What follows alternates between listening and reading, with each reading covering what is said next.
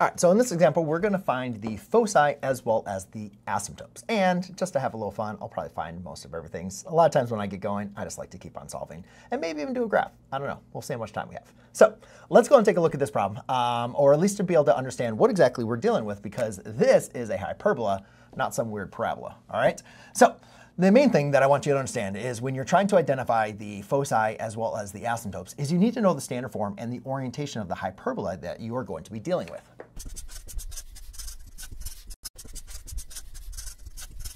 Okay, so here is the standard form of a hyperbola when you have an x as what we call your leading term. Now, it's always a squared minus b squared, all right? But whenever your a squared is under the x, right, because sometimes we swap the x and the y's in the numerator, that depends on the orientation. So this is what's really important. When your a is under the x, what that means is you have a horizontal transverse axis. I do not know what this hyperbola looks like yet, but what I do know is I have a horizontal transverse axis, so therefore my hyperbola is going to look something like that, right? Now again, remember, we're going to have a center, we're going to have foci, what we're looking for. I'm sorry, those are vertices. Here's your foci right over here, and then you're going to have some nice asymptotes going on here. All right, so we need to understand if we have a horizontal transverse axis from our center, which is HK, our foci are going to be going left and right. So let me just go and let's just label everything, so therefore we're going to figure out everything anyways.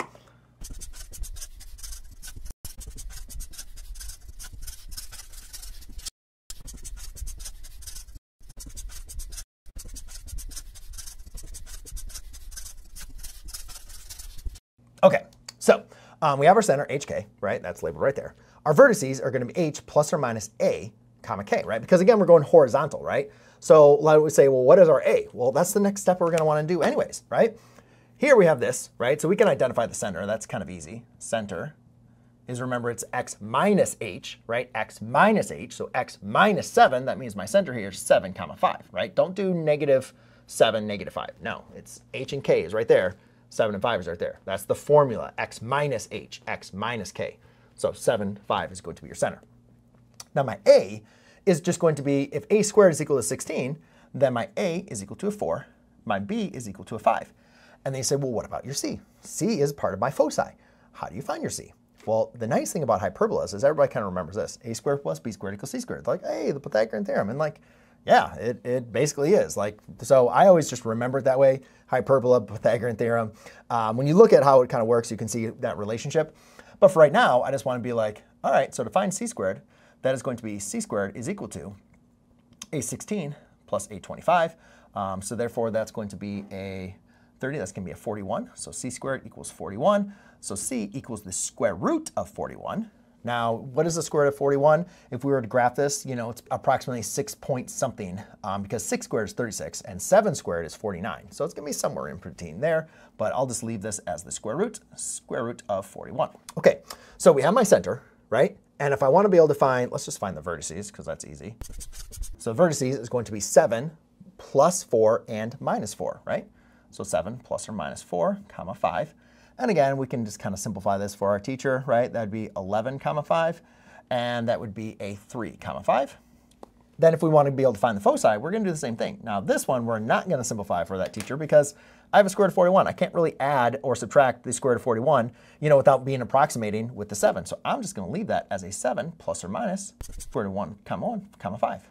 All right. And then last but not least, ladies and gentlemen, is going to be our asymptote. So the cool thing is once you know the equation of the asymptotes, right? Now again, it is different if it's a horizontal transverse axis or a vertical transverse axis. The only difference is the A and B are swapped. But for a horizontal transverse axis, this is our formula. So again, we already found A, we already found B, we already found H, we already found K. It's literally just a plug and a chug. So we go ahead and take my B, 5, don't do 25. So it's a 5 over my A, which is don't do 16, it's a 4, comma, and X minus my H. So that's X minus 7. And then here's the weird one though, it's plus K, right? So a lot of times students will get this confused. A lot of times we write actually the formula as Y minus K. So if you're like, oh, it's a -5. But again, that's not a part of the formula. K is actually 5. So it's gonna be a plus a 5, all right? Now again, I like to just kind of graph this. So I'm sorry, I'm gonna take a little bit extra take here. So 1, 2, 3, 4, 5, 6, 7, 1, 2, 1, 2, 3, 4, 5. I don't know why I'm going down. There you go. Has a horizontal transverse axis. And then 5, 6, 7, 8, 9, 10, 11. And then what was that, 3? So 1, 2, 3.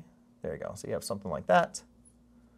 Something like that. Nobody really knows graphing this. You could simplify this to put this in a slope-intercept form. But either way, guys, you're going to have 2 little lines. That's going to look like this. And that is how you graph the parabola. But the main thing is, there is your foci and there is your asymptotes. Hopefully this video was helpful for you. And if it was, you're going to love the next video I have here.